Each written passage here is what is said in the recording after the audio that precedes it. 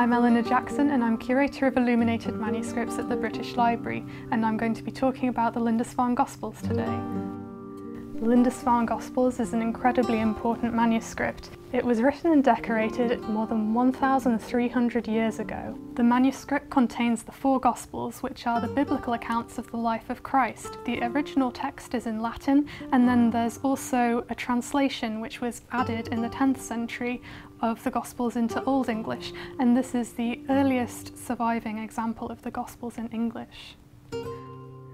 All the writing and all the decoration were done completely by hand by one individual who must have spent years and years of their life on it. And in fact, even the paints and the inks to write it with would have had to have been made completely by hand. A later inscription says that the scribe who made the manuscript was Eadfrith, Bishop of Lindisfarne. Lindisfarne, a small island on the northeast coast of England, was home to one of the most important monasteries in Britain in the early Middle Ages. There's not that much art from that period that survives, and what there is often looks every year of its age, whereas the Lindisfarne Gospels is in almost pristine condition.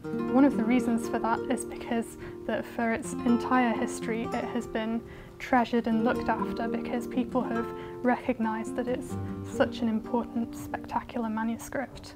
The Lindisfarne Gospels was made during a period of cultural transformation. The ruling people of Northumbria were mostly descended from Germanic-speaking peoples who migrated from the North Sea coast of continental Europe in the 5th century.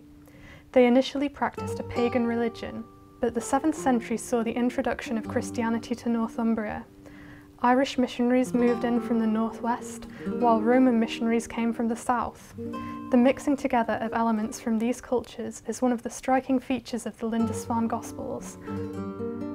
This page is a really good example of two of the influences coming together. It features an abstract depiction of a cross in a rectangular frame, and the inside is completely filled with patterns which are drawn from different cultures and influences. So we have this tangle of birds that go round like a maze, and these are very similar to the types of birds that you get on metalwork from early medieval England, such as Sutton Hoo or the Staffordshire Hoard. But then you also have these kind of swirling spiral and trumpet designs, and these are drawn from Irish influences. You get similar ones in Irish manuscripts and also on Irish metalwork.